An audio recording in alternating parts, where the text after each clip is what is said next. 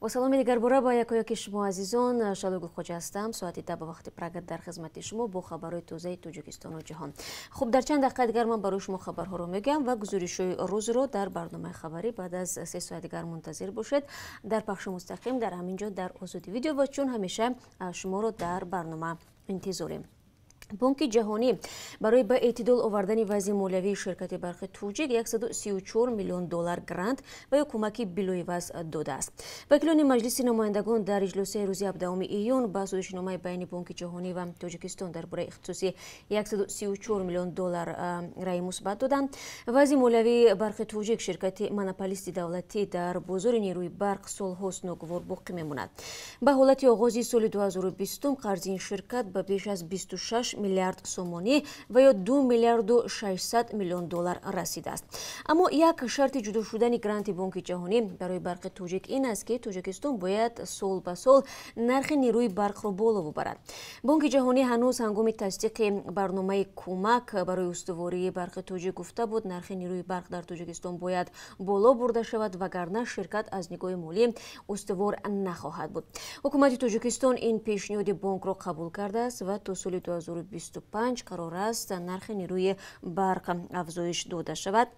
اما نگفته نماند که پرزیدنت علی رحمان در بسته امر و فرمانهایش در رابطه با کاهش دادن تاثیر منفی کووید 19 به اقتصاد تاجیکستان دستور داد از جمله نقشه بالا بردن نرخ برق تا آخر سال به تأخیر گذاشته شود. همکنون معلوم نیست این دستور رئیس جمهور با شرط گرانتی تقدیم کرده بانک جهانی چگونه همخوانی خواهد شد.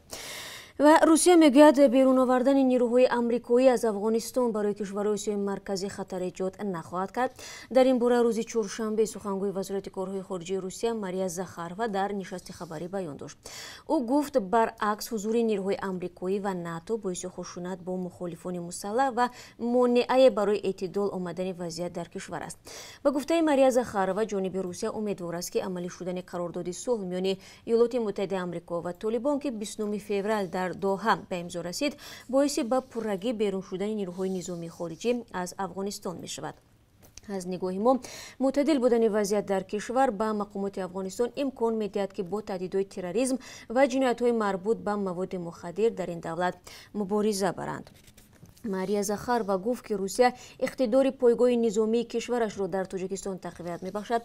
چنین اقدام برای تحکیم امنیت مرزهای جنوبی سازمان پیمان امنیت دسته‌جمعی مهم است افزود و یادآور شد در دایره این سازمان یک ایده تدابیر عملی می‌شود که به کاهش دادن تهدیدها در مرز تاجیکستان و افغانستان روانه گردیده است. همچنین برای تحکیم خدمات اکتشافی جهت نظارت جنگجویان یک ایده تدبیرها را اندیشم. تبر زاخارова تاکید نمود سپاد به همه گونه سناریوهای رشد وضع نظامی و وضع سیاسی افغانستان آماده است. دولت‌های اعضا برای تقویت سرحدهای جنوبی منطقه مسئولیت سپاد از جمله تجربه مشق‌ها با نیروهای دسته‌جمعی این ساختار در منطقه تاجیکستان با افغانستان هم مرز می‌باشند. یادآور می‌شویم بر اساس عهدنامه‌ای که آمریکا و طالبان روز 29 فوریه در قطر امضا کردند حکومت افغانستان باید برای به دست آوردن باوری طالبان 5000 عضو زندانی گروه را آزاد کند. طالبان قول دادند 1000 سرباز و کارمندان اداره‌های حکومتی را از اسارت آزاد می‌کنند. در صورت اجرای عهدهای طالبان نیروهای آمریکا و همپیمان‌های آن در مدت 14 ماه از افغانستان خارج می‌شوند. خبرگزاری آزیا پلوس از قول وزارت کارهای داخلی تاجیکستان می نویسد که یک ساکن 42 ساله حصار دختری 12 ساله را تجاوز نموده است. این نابالغ 2 ماه پیش فرزند تولد کرده است. وزارت میگوید کارمندان میلیسا این حالت را آشکار کرده و فعلا دوستانی شهر حصار قضیه را تفتیش دارد. درباره این عمل دهشتناک دیروز رحمت الله ظاهرов رهبر حزب سوسیال دموکرات تاجیکستان در صفحه فیسبوکیش نوشت. او در یک نامه سرکوشوده به نام دوستانی کل و وزارت کارهای داخلی درباره تجاوز این نابالغ از جانب همسایه‌اش در جماعت دهه سوم شهر حصار خبر داد.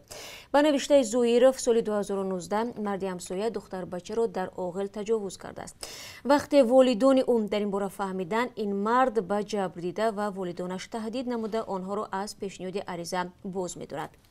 پس از گذشتن وقتی معین معلوم می شود که دختر حامله‌دار است. والدین او به پروکراتورا و شعبه کارهای داخلی برای شکایت کردن رفتند ولی از آنها عریضه را نگرفتند.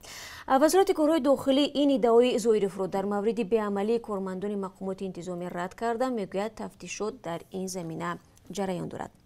و بینندگان عزیز باید برای شما بگویم که در برنامه خبری امروز که 3 ساعت پس تقدیم شما می شود یک موضوع اساسی ما مربوط به جریان رجیستراسیون و پرداخت پول پاتنت در روسیه است و طور شما میدونید چند روز پیش ولادیمیر پوتین فرمان نوی رو امضا کرد که بازم مهلت رجیستراسیون رو تا 3 ماه یعنی تا ماه سپتامبر دراز میکند و من بعد یعنی از روز 16 ایون باید مهاجران علاقه پول پاتنتشون رو سپورند. این افغانی در زندگی مهاجران چگونه تاثیر کرده است و با کدام مشکلی ها آنها اکنون روبرو هستند ما صحبت خواهیم داشت در این زمینه با عزت امان که برای شما توضیح میدهد و همه شما را در برنامه خبری منتظر خواهیم بود. президент иёлоти муттаҳидаи амрико Дональд Трамп лоиҳаи қонунеро имзо кард ки имкони эъломи таҳрим зидди мансабдорони чин барои таъқиби уйғурҳо ва сокинони дигари мусулмони минтақаи худбохтори Шинҷонро фароҳам месозад. бар пояи қонуни мазкур хадамоти махсус ва департаменти давлати амрико конгрессро пайваста аз вазъи уйғурҳо дар чин огоҳ карда президент бояд давоми 120 рӯз номи мансабдорони чиниеро пешниҳод кунад ки дар таъқиби уйғурҳо даст доранд ва зиддашон бар асоси қонуни ҷаҳонии магнитский таҳрим эълон хоҳад шуд. дар қонун номи раиси ҳизби коммунистии чин Си Ҷинпин ва узви баландпояи дигари ҳизб Чен Квангуо бевосита оварда шудааст. лоиҳаи қонун ҳанӯз соли гузашта таҳия шуда буд вале тасвиби он бо сард шудани муносибатҳои амрико ва чин дар пайи ҳамагир гаштани коронавирус рост омад. Алишер Усмонов ба 2,500 сокини Узбекистон $5 миллион кӯмак кард. бунёди саховат ва кӯмак ба беш аз 300,000 хонаводаи камбизоа дар Узбекистон ёрӣ расондааст. дар ин бора сухангӯи вазорати дастгирии маҳалла ва хонаводаҳои Узбекистон Саодат Боймирзоева дар як нишасти хабарӣ иттилоъ дод. Боймирзоева гуфт ки миллиардери узбектабори Русия Алишер Усмонов ба бунёди мазкур $5 миллион хайр кардааст. рӯйхати камбизоатҳоро ҳукумати вилоятҳои Андиҷон, Мангон, Тошканд ва шаҳри Тошканд тартиб доданд.